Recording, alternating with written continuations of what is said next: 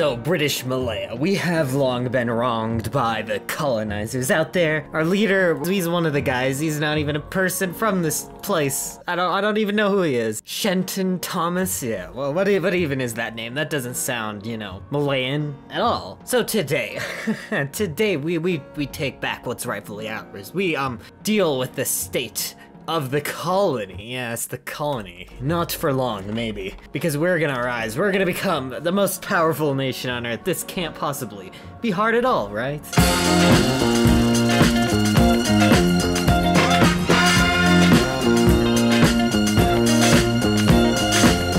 And hey, thank you all so much for 17,000 subscribers, and hey, I have promised in the past that for 20,000 I will do artillery only, and I'll promise this won't be any regular artillery only. This will give artillery only a whole new meaning. Trust me, it's not gonna be what you're used to from, you know, artillery only. It's gonna be great. Don't worry about it, okay? We're already getting so many factories from trade. We started off with only one factory, but now we have 7 usable ones just because of that great trade we're selling to China, Japan, everybody, even Tibet is buying from us. That's how great we are here in British Malaya. Soon to be just Malaya, not British Malaya. Soon Britain will be Malayan Britain. Take that. Maybe. I don't know if we'll get that far. We'll try. We're also playing in the beautiful Road to 56 mod. It's a great mod. I don't give it enough attention. I also have been requested to play Malaya many times. A lot more in the past than recently. Now I'm just requested to play TNO stuff mostly. But there was a time when I got requested to play this a lot. So I owe it to the good people of this community to play Malaya, to give it its moment in the spotlight. And we will definitely do that as we do something, yes. Riots in the streets, rightfully so, angered by the current situation, unable to take any more, understandable. And now we're going to decentralize the economy. If we need to expand, we need to either become a fascist or communist. We need to do something radical, you know, to actually have an ability to move around, to declare on the Dutch East Indies, but mainly just, you know, be ourselves, all that great stuff, yeah. Also, we have no mills, which is not good. It's not good to have no military factories, but for now it's okay. Yeah, it's fine. Oh yes, and Stalin has declared war on Turkey and Romania in the early game. I don't know why, but it's probably good for communism. Maybe I should consider that. We can not only help the people of Malaya, but also the workers of Malaya and the workers around the world, yes. So we'll do some economy stuff. We'll reinvest into our economy. We'll seek investors, break monopolies, become self-sufficient. I don't know. We just need to build up our economy for our eventual rise to power. Because if we're going to colonize the world that colonized us, it's gonna take a while. We've also removed our colonial colony modifier, so the UK isn't getting as much of our civilian economy as they once were. Our economy is still by no means great, but we can work on it. It'll improve over time. We'll maybe become independent. I don't know, I feel like we have a bright future. Wait, we can attract American business interests and trade 2 civilian factories for 6? That seems like a really good idea, honestly, yeah. We're also doing this focus to get some military factories so we can actually start building an army, and then I can do this focus to get some naval dockyards so I can build a navy, because if we're going to take the Dutch East Indies, we need a navy, or at least something. I don't know, I don't think the Dutch East Indies, well, they actually have a decent amount of divisions, and the Dutch have a decent amount of divisions, so this isn't, like, free. We're actually really weak. So we've been going around, getting some help, helping workers, and I don't know. We can't really start the Great Crisis, though, until Japan's at war with us. Oh yes, we can fully incorporate the Unfederated States to get more autonomy. Oh, this is perfect. Now once we have the political power, we can just become a puppet.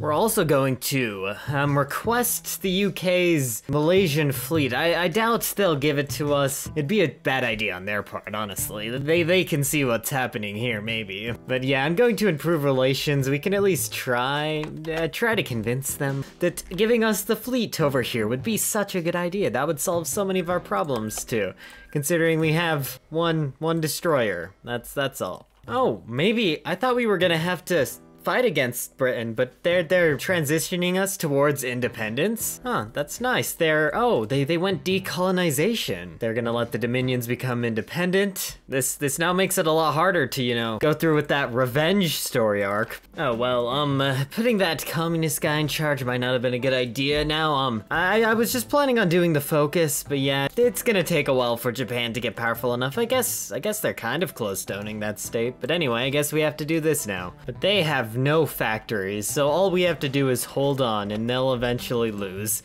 And now that we have planes from Britain, because they would of course give the rebellion planes and not their subject, that makes complete sense, yes. We will ensure air supremacy.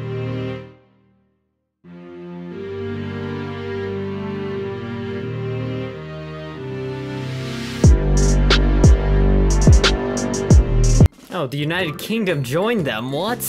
And France, wait. This isn't fair. Okay, this time we're going to be, smart. Unfortunately, we start off on the weaker side. We only have 1 division, they start with 2. We just have to hurry though before the UK inevitably joins, I guess.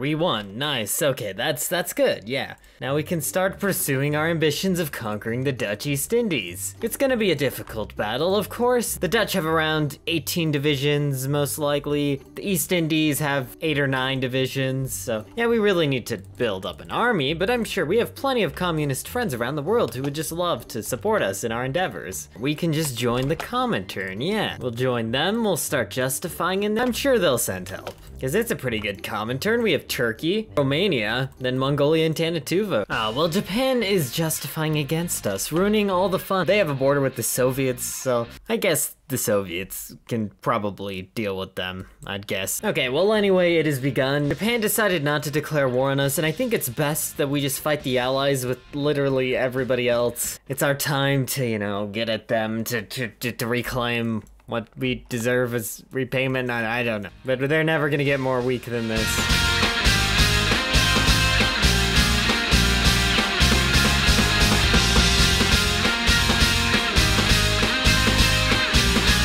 Oh, Japan declared on us. Oh, well this complicates things.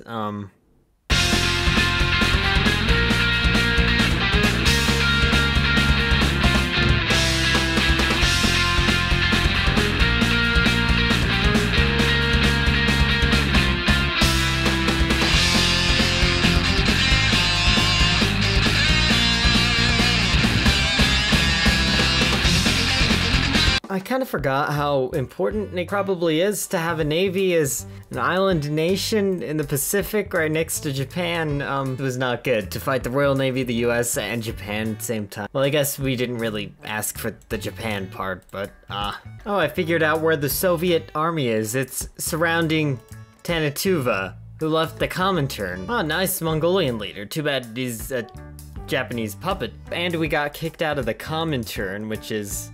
Oh. Since the Soviets didn't join the war, I forgot that if we capitulated, we would just lose. And they didn't even give us Singapore, they just puppeted us in this one state. Yeah, so I decided to give the fascist path a try to see if we could achieve victory through this one. And whereas we do get a navy on our side, because we get in an alliance with Japan instead of the Soviets, it unfortunately has the side effect of us becoming an integrated puppet of Japan, which just recreates the same problem we had with Britain too, making the entire thing pointless because now we still can't conquer the Dutch East Indies and form the nation. If Britain doesn't allow us to leave, we are forced to ask Japan for help and then we become a puppet. And I can't get Britain to do one of these, so we're just forced to get Japan to help and become a puppet. It's totally based off of RNG if we could even get free in this one. I guess if we could theoretically get Britain to accept the event by some weird situation that allowed us to do that, then yes, sure, we could conquer the Dutch East Indies and get the cores. But yeah, this is not very easy. This country is actually kind of hard to play as.